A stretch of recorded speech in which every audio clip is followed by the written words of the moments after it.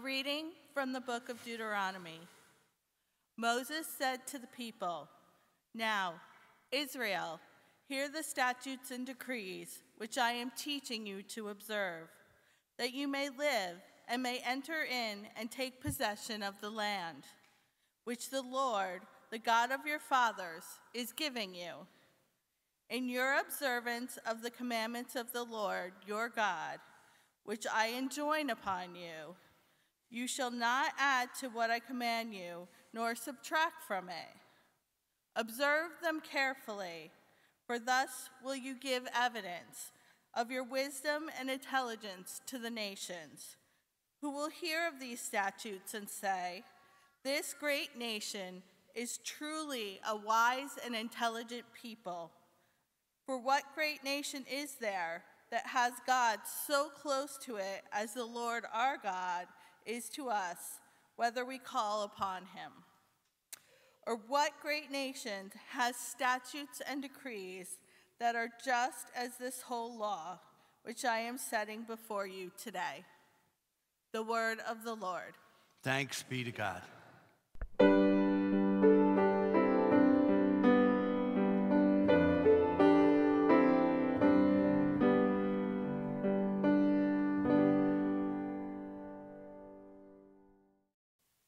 A reading from the letter of St. James.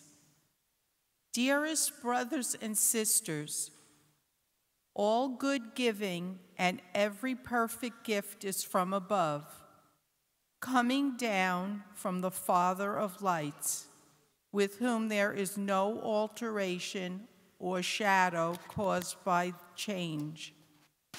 He willed to give us birth by the word of truth, that we may be a kind of first fruits of his creatures. Humbly welcome the word that has been planted in you and is able to save your souls. Be doers of the word and not hearers only, deluding yourselves. Religion that is pure and undefiled before God and the Father is this: to care for orphans and widows in their affliction, and to keep oneself unstained by the world. The word of the Lord.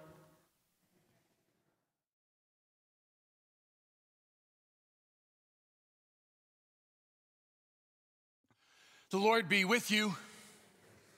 A reading from the Holy Gospel according to Mark. When the Pharisees with some scribes who had come from Jerusalem gathered around Jesus, they observed that some of his disciples ate their meals with unclean, that is, unwashed hands. For the Pharisees, and in fact all Jews, do not eat without carefully washing their hands, keeping the tradition of the elders. And on coming from the marketplace, they do not eat without purifying themselves. And there are many other things that they have traditionally observed: the purification of cups and jugs and kettles and beds. So the Pharisees and scribes questioned him, "Why do your disciples not follow the tradition of the elders, but instead eat a meal with unclean hands?" He responded, "Well did Isaiah prophesy about you hypocrites. As it is written, 'This people knows me with their lips, but their hearts are far from me. In vain do they worship me, teaching as doctrines human precepts. You disregard God's command, but cling to human tradition.'" He summoned the crowd again and said to them, "Hear me, all of you, and understand. Nothing that enters one from outside can defile that person. The things that come out from within are what defile.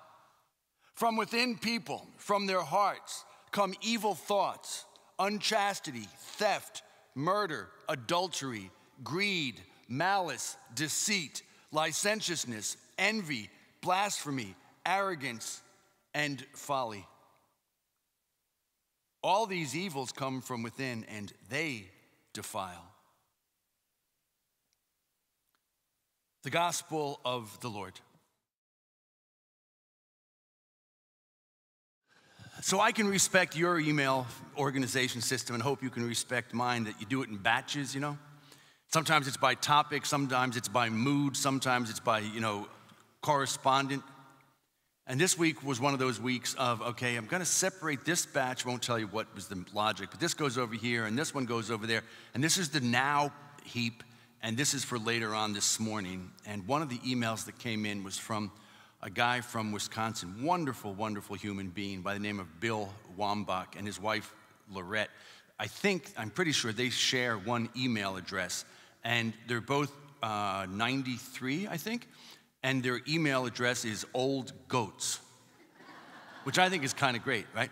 And the deal is, when you get an email from Bill and or Lorette, but Bill's usually the writer in this situation, it's always something you're glad you heard, right? It's not like a dumb joke that comes off the internet. It's some little tale of life, something that they observed, something where they went, or just some good thing that you're glad you heard. It's always good news. But recently, from this parish, my old parish in Wisconsin, there's been a whole bunch of bad news about people getting sick and a couple of people going through a really rough time. And Bill Rebholz died, and then Ron Dahman died. And it was just, wonderful, wonderful people going through a lot. Other people going through challenges and whatnot. I thought, you know what? Maybe I'll hold on to Bill's later, even though something tells me, his email is always of the happy sort. And I thought, no, I got to deal with the difficult ones later this morning. So later this morning rolls around, and I open up Old Goat's email, thinking, what's it going to be? Is it going to be more bad news from Wisconsin? Well, of course it wasn't. It was true Bill Wambach. It was always something good and glad and you're happy that you heard it, right? And this one was the confession that he just won a gold medal. At 93, you might wonder, what kind of gold medal do you win at 93, other than being the oldest guy at the party? Not him. He was really conflicted about whether he should have accepted this gold medal, because for the first time in his long career, he was the only guy in the contest. What was the contest? High jumping. This is true. In this year, in that part of the world, in the age category of 90 to 95-year-olds, believe it or not, there was only one high jumper in the whole group, And he was it. But get this, he cleared 4 feet. I don't know about you. I think about tossing my tired self over like a 4-foot fence and never touching it. That's a tall order, right? That's a really tall order. And then he went on to mention how just 2 weeks ago, he and Lorette had celebrated their 70th wedding anniversary. And something about it tells me that they celebrated it in a big picnic at the top of a hill, and they all climbed up this mountain. But if it's Wisconsin, it can't be too high a mountain. But always good news. Why do I ever doubt that he's going to send an email with good news in it? And the news of him overcoming that hurdle, that particular good news, and both of those things, about wanting to hear from him or not wanting to hear from him in that particular moment, it's the story in the readings today about, do we really want to hear from God or not?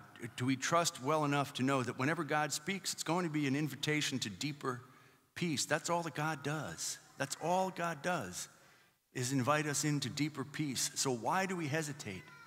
Why is it that we're not willing all the time to ask the question, God, help me to know what you want what you want and do what you want? Well, because we're human beings. And we're going to be human beings, and we're always going to be human beings. For all of eternity, we're going to be human beings. But on this side of the pearly gates, we have some challenges. And one of them is, checking in with ourselves about, do I truly believe that whenever it's God speaking, it's an invitation to peace? Or do I let the darker angels prevail and persuade me not to really seek God's hopes? The readings today give us 3 of those things that, they're worth considering as things that are little bits of obstacles in our way, and things perhaps which probably we've overcome in our efforts. In those moments when we really want to check in, God, what do you want? Well, don't tell me, not yet, yeah, right. First reading today comes from the book of Deuteronomy. Remember, that is Moses' big farewell speech. He gives it at the end of the 40 years, and he's on the east side of the Jordan River, and the people are about to cross into the west side of the Jordan River, into the land flowing with milk and honey, the promised land. And all of this big book of Deuteronomy, this big going away speech, is Listen, folks, I'm not going with you, but here's what you need to keep in mind. Deuteronomy is really 3 speeches. There's a short one in the start. There's a great big one, like 20 chapters long in the middle, and then there's a third speech at the end. Today we hear from that first speech. Keep your eye on the ball. It breaks into 2 parts. Chapters 1 to 3 of Deuteronomy look back on the exile itself. Chapter 4 looks ahead to going into Israel. That's where we hear today. Now, what Moses tells the people as they're getting ready to head over the river and into the promised land of flowing with milk and honey is, listen, observe whatever God tells you. Listen to God. Listen to God. Because if you listen to God, then you will enter the land the Lord has prepared for you, and you will be at peace, and you will be in connection with each other and with God, and you will occupy the land and have descendants. Remember that, folks. Keep in mind what God is saying. Keep asking, Lord, what do you want us to do? Help us to know what you want, to want what you want, to do what you want, while we occupy the land that we call the promised land. Not really earth-shattering news, except when we look back on chapter 1, verse 26, when Moses is describing the movement up from Egypt, and he says to the people, remember, there came a time when you started asking the craziest question. And that question was, did the Lord drag us out here to torture us, to punish us, to kill us? You had that moment of extraordinary doubt, when you doubted that God's only desire for you is deeper peace, right? And when you start to doubt that the Lord asks you to step into deeper peace, then you're not going to pay attention to the Lord. And when you stop paying attention to the Lord, then you're starting to make harebrained choices, and you're shooting yourself in the foot every single time. So don't fall into that trap again. Keep asking, yeah, Lord, what do you want? Trusting the Lord only wants your peace. Don't let doubt get in the way. Don't doubt God's desires for you. The second challenge to us really wanting to listen to God comes from the gospel today. It's called routine. Routines that we make sacred. Yeah, today's gospel, the first part talks about tradition, probably, I think, 6 times. It uses some form of the word tradition. And we know that tradition is a gift to us. Our tradition lifts us up. Our tradition sets us forth. And our tradition, if we get too carried away, becomes a tool of the dark side. Because we start to canonize the routine for its own sake, right? And we don't even ask why. And that's what Jesus is talking about with the rituals that the people are observing. They're getting a little bit too carried away. They never stop to think. And so because Jesus is asking them to accept a new way, their basic response is, no, we can't deviate from the old routine. They got to hang on to it with both fists as tight as they can. And because of that, they can't even start to listen to the possibility that God is calling them to a new way of relating to one another, a new way of praying, a new way of serving, a new way of building the community. And they don't even know why they're doing these things. They're just doing them. There's a great piece in today's bulletin Dorothy Giron wrote about how these rules got going. And they make good sense, but then they become the golden calf. And they don't know why, but they won't change. That old story that Dorothy used to tell, speaking of Dorothy Giron, about the guy who, when he was first married, he would cook the dinner on Saturday nights, and he always cut the last 2 inches off the roast before he put it in the oven. And his wife said, why do you always cut the last 2 inches off either end of the roast before you put it in the oven? He said, well, that's because the way we always did it. And then he asks his mother, and he asks his grandmother. His grandmother said, well, the reason we got started in that tradition because we didn't have a pan big enough for the roast, so we had to cut off the 2 inches on either end, right? Right? So you get into these routines, you don't question, no, but you can't change it. Cut the roast, boom, boom. Sometimes we don't want to listen to God's voice because God's maybe going to invite us to change the routine, whether it's work or in a particular way of relating to others in relationship or prayer or service or community, you name it. And the third thing that sometimes gets in the way, pointed out in today's gospel, is Jesus saying, well, hold on a second, be careful about following your gut instincts because sometimes you're so convinced of your own rightness and that your guts are telling you to do this thing, but they don't leave much room for God. And so Jesus, at the end of today's gospel, lists the 12 big sins that can really break up a community faster than anything else. And sometimes our guts are telling us to do that because they're a source of immediate gratification, right? Go through the list. This is a PG audience. We're not going to repeat each last one of them, but go through that list and look. Every one of those things promises short-term benefits, short-term satisfaction. And each one of them promises to drive you further away from true peace. There's no question about it. Talk to anybody who's ever gone down one of those 12 roads, and they'll tell you it does not lead to peace. It leads to something else. But you do it, we do it, sub specie bonum, as the saints would say, because it looks like a good idea at the time, but it's not. Sometimes we doubt God's real desire for us, which is nothing but our pure peace. Sometimes our routines keep us from saying, God, help me to know what you really want, because I don't want to change, man. It seems the situation works. Sometimes we listen to our guts, and our guts aren't that good. So, friends, this isn't about like, let's all bang ourselves on the head for punishment for doing the wrong thing. No, we're human beings, good, better, best. Never let them rest till your good is like your better and your better best, right? Always taking that next step. And I ask you to notice where you took the last step. A time when you reach one of those intersections in life, you know? That doesn't have to be a major intersection, but something more important than, what color socks to wear on the first day of school. We had to make a choice about the company you keep, about the profession you're going to pursue, about where you're going to live, about how you're going to work out this relationship, about how much money you're going to spend, about how much money you're going to budget, about where to go for vacation. One of those things that, there's a lot to consider. And maybe one of those things got in the way. So you didn't really want to check in with God. And then you did. Right? A time when you thought maybe I really want God's advice, but looking back you can think, I wasn't really too keen on that. And then you really opened up your heart. And you trusted that, no, God's only going to call me to something good. I don't have to fear God's input on this. God's only calling me to peace. Come on, God, let it roll. I don't have to be too addicted to my routine. It can change, and God will be with me after the change. Okay, Lord, so tell me, do you want me to change my routine and my way of life right now? Okay, tell me, I can handle it because you're here. Or maybe it's, Lord, help me not to react right from the guts. Help me to check in with you, and you did. It's like Bill Wambach, right?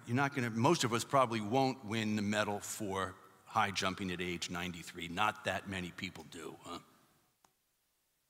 But we will be building a high jump pit out here so everybody can start to practice during the picnic. But you have overcome those things. You have put aside those things that make you maybe not want to listen so much to God, not check in and see, what's Jesus hoping for right now? What's Jesus want from me? Jesus, let me know what's going on and let me follow. And let me not worry about what you're up to. And let me not cling too tightly to my routine. And Lord, let me pay more attention to you than to my guts. You've done that. When have you cleared the hurdle? When have you really overcome that resistance to God's voice? When the Lord says, Ephphatha, and at first you resisted, and then you said yes. What's your story?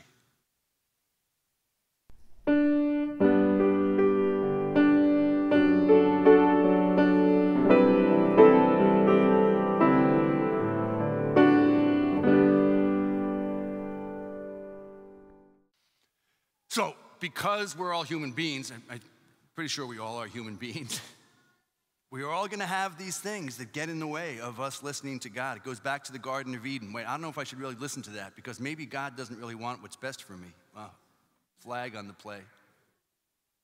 And so we all get these hurdles that we have to overcome. Sometimes it's about doubting whether what God wants is really an act of love. Sometimes it's because our routines become sort of sacred, and sometimes it's because we want to follow our guts and put Jesus on hold and then come back to Jesus later. So you faced those situations. I'd ask you to notice one. It's not about your next step. It's about your last step. When God offered you the grace to get over it, to really sincerely want what God wants, and you rose to the occasion. You jumped over the hurdle. You did it, man. You won the medal.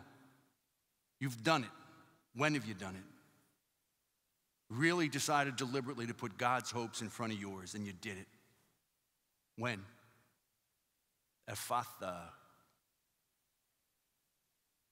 Let us pray.